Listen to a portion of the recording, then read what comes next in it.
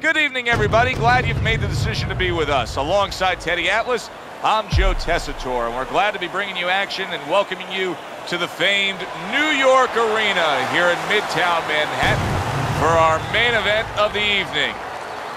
15 rounds of heavyweight action.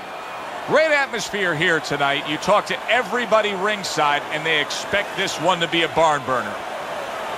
Muhammad Ali's the kind of fighter who you just know has no self-doubts. Look at the way he's making his way down to the ring right now. You can see it in his eyes.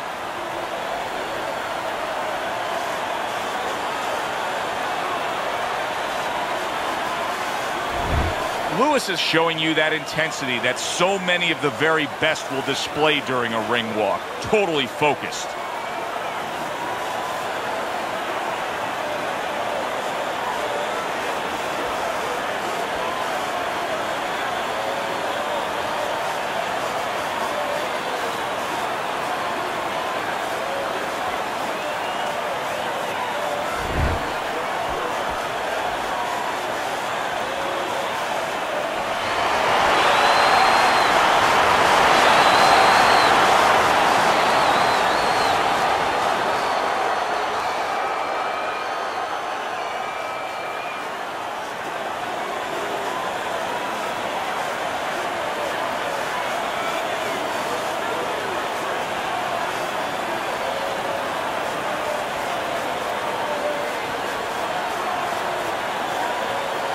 Remember, guys, obey my commands at all times. Let's have a good, clean fight. Touch them up.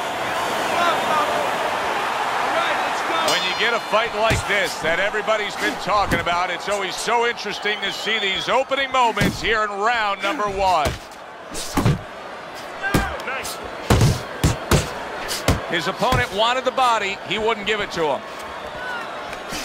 Ali's pre-fight talk included a lot of discussion about the need to utilize the jab. Why so? Well, first of all, he's a good fundamental fighter, and he's not a real physical fighter. So he understands where he has to be good. He knows he doesn't have, great physical skills where he could just knock a house over.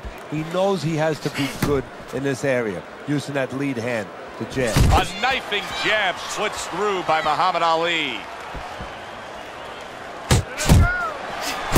Ali's left now getting into the mix.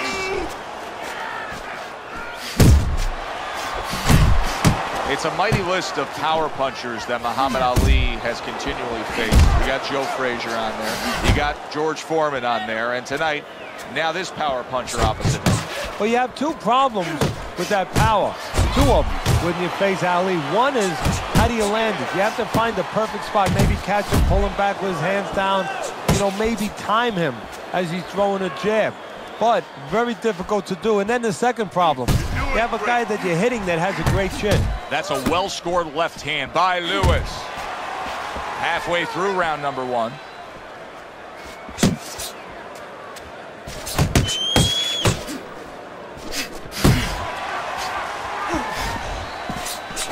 Finish with the hook.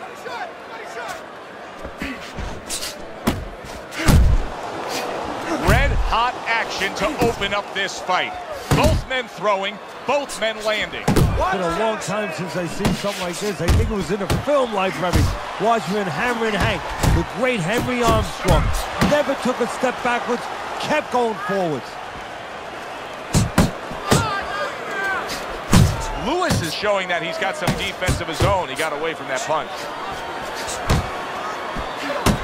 Circle him, move.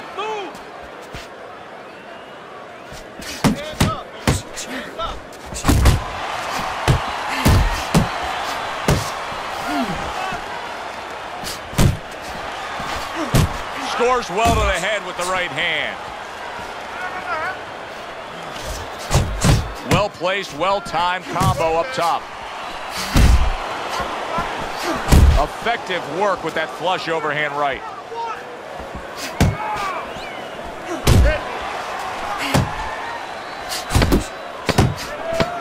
And now he's targeting upstairs. Fine work with the left hand. He landed well by Muhammad Ali. 3 minutes gone by in this round.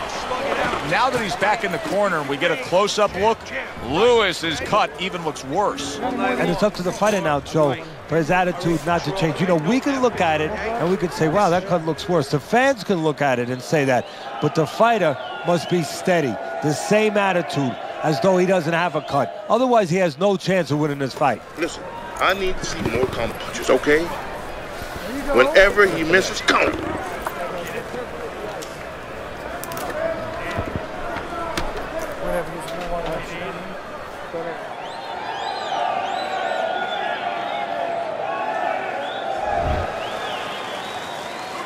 Here we go. Round 2 is underway. A crushing blow up top. I don't know if he has enough time to recover.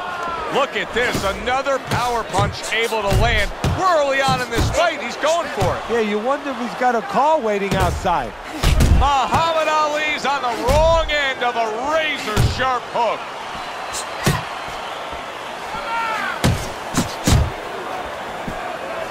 Keep working the jab. Wow, what a right hand from Muhammad Ali.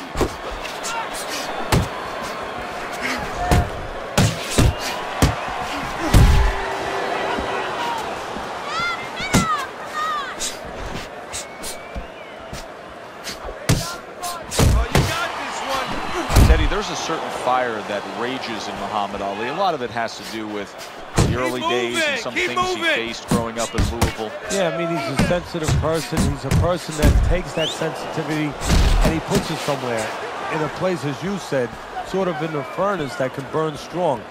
You know, this was during a time where this country was not at its proudest times, the way that it behaved towards black people, towards African Americans, and he remembers that, and he uses that in a positive way, in an athletic way, in a way where it just prospers him career-wise.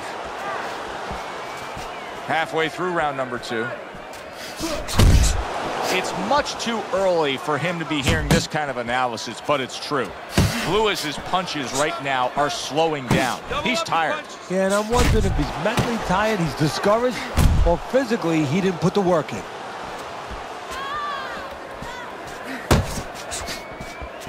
Watch that. Trying to go downstairs, but off target. Muhammad Ali's putting forth that hard work he did in training camp there, landing a crisp combination. Now, this is exactly what I love out of an offensive fighter, Teddy. A guy who's able to put together the multi-punch combinations and make it look like it's just a sweet science. Yeah, exactly. That's what you can do when you have good fundamentals. Not just good physical ability. That's only part of the equation. But just good technical ability. And that's what he's doing. He's snapping his punches. They're nice and clean. They're crisp. They're short. They're together. Little head knocking with that right hand. And yet another big shot comes in. He goes down in the later stages of this round. He's going to try to survive it.